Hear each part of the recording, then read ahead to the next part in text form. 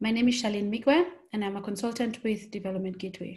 Visualizing insights on fertilizer for African agriculture, also known as VIFAA, was designed to holistically address the supply, demand, and the use of fertilizer data at both the country and regional levels. It's our hope that all stakeholders get to use a dashboard, and it may shape the fertilizer industry in Kenya. Over the years, we've also come to understand that we've had limited use of the fertilizer data that has been available. And this is owing to the fact that information was not out there in terms of how to access this information, where this information could be found, as well as not having a very well-structured or interactive website. To answer this question, there was the development of the VIFAA program, which is Visualizing Insights in Fertilizer in African Agriculture. And in developing VIFAA, the main aim was to use existing data that has been collated by africafertilizer.org, as well as other partner organizations, to be able to better visualize this data, to be able to promote accessibility and information on the availability of this data, as well as getting the data to be used for decision making.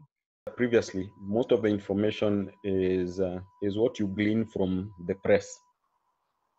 And the press doesn't, a lot of what is reported in the press is not very accurate, and it's also not very timely, and which also means it is not in the information concerning the fertilizer industry is not aggregated in one, say, pull out, where you'd say every week on Tuesdays, there's a special pull out that deals with agriculture issues. A lot of policy shifts are probably done as a by the way when government minister is discussing something else like food security, then somewhere in between there'll be one paragraph on, we will do the following on the fertilizer in future. So unless you are very sensitive and very keen to follow every pronouncement coming out from the government, you will miss a lot of these things. So currently what we do is that we either carry out and pay for a study, or we do scoping work where we talk to various actors in the market and try to analyze the information that we're getting from the market. We have the agriculture sector transformation and growth strategy, where we are focusing on supporting about 3.3 million high needs household with what we call the inputs incentives. And one of the most important things is for us to be able to see the prices so that we can be able to budget properly and in this case, prepare properly. The dashboard in this case will also assist in terms of ensuring, as part of the Abuja Declaration, whereby we have been, we talked about the issue of promoting access so that we can see increased use of fertilizer, then it is actually helpful and will assist us when it comes to the issues of knowing where the fertilizer is being used, which specific crops that the various people or the various stakeholders, in this case the farmers, are focusing the use of a crop, and then we can be able to come up with various interventions when it comes to the issue of promoting fertilizer use. The potential for fertilizer use is about 1.2 million metric tons. But when you look at the issues of apparent fertilizer consumption, sometimes you'll talk about 620 metric tons of 620,000 metric tons of various fertilizers, and sometimes it can go up to around 820,000 metric tons. So this dashboard will actually assist us in being precise.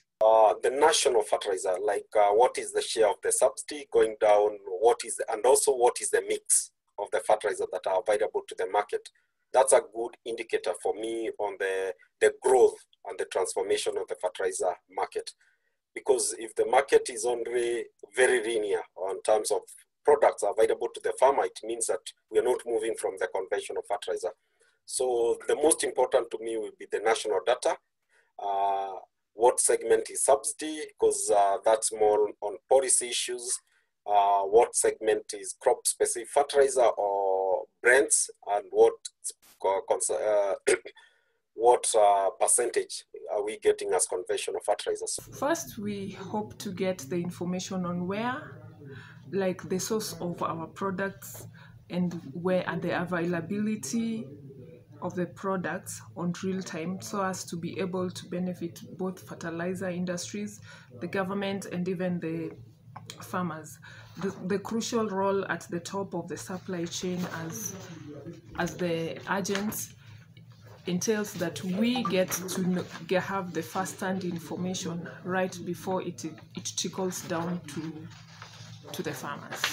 We also intend to use the availability of the trends to help us predict the market and make advanced decisions in the interest of the farmer, so that to avoid shortages and to avail fair pricing commodities.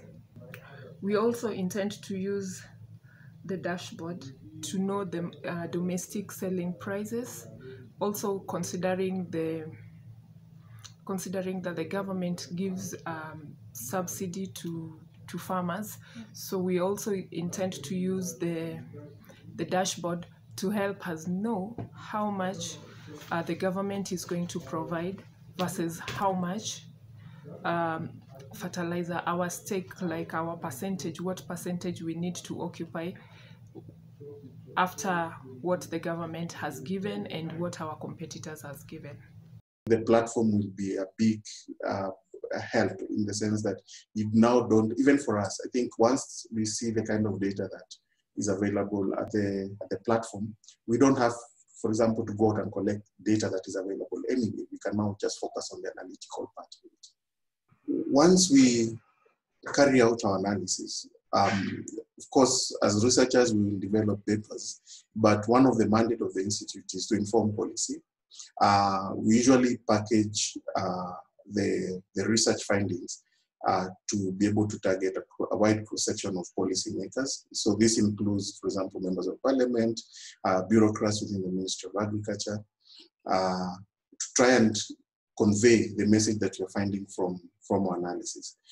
The good thing with this kind of tool is that once, for example, we're able to pick out some data, some nice graphs, we can actually develop infographics that we can actually present to the policymakers.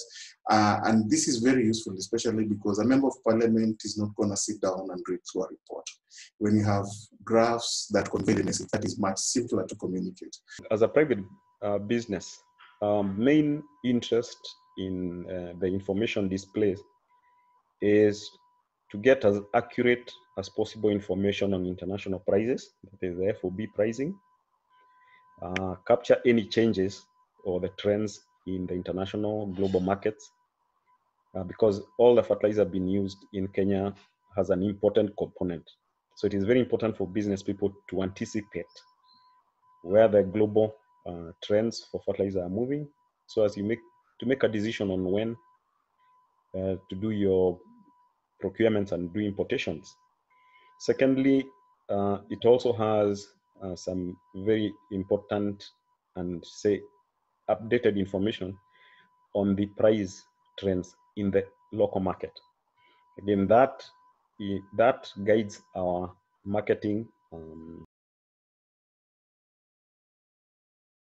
It is such a big way of increasing the collaboration between the government and the private sector, in the sense that it will help both the government and the private sector know first the quantity needed within the country, and also per region, i.e. per county.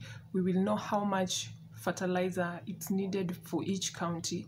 Then that will help the government in their budgeting, and also help them know how much subsidy they need to give, and leaving out what then the importers are supposed to bring in. This therefore helps us as an agent to know how much fertilizer we need to bring in per year. The way that the platform currently is developed, it actually helps a wide cross-section of users, including farmers. We do have knowledgeable farmers who are interested to know, for example, prices of different fertilizers, the nutrient content, as well as the distribution, the market prices, how the market prices build up. But one of the key, I would say, important things for farmers, and especially farmers who are able to access the platform, they'll actually be able to see what is available within their markets. Currently, there is no way farmers can know which fertilizer is available and which one is not. But once the platform is updated and is running smoothly, with a click of a button, a farmer can actually look within the areas within his reach, which kind of fertilizers are there. Currently, there's a lot of push to encourage farmers to undertake soil testing. And once they get to know which nutrients they need to know, it's easy for them now to actually see what is available in the market and at what price. It should be a process that, or a dashboard that is alive to market realities. So even after the launch, that there should be a provision for us to continue improving on it. Because we'll be talking about data that is evidence-based, because everything has to be evidence-based. We can say the dashboard will give us information that we can actually use when it comes to the decision making. You see, if you look at the data, the key importance of data is to make important decision at all levels. The government will make a decision on what is appropriate for what region. And every time we talk about maybe the subsidy, most of the time we'll talk about that we are trying to push the prices down. So if you have the historical data, we'll see whether that has had an impact on the prices. And also looking at the data, you'll be able to see what are the margins that the private sector is getting, because it's open data. You will be able to see what is the FOC, what are they buying, and what are the other cost build-up coming to all the way to the farmer. And if you look at the farmer level, they will be able to know what is available for them to choose from. Is it broadening the choice? The whole system will always benefit from the data.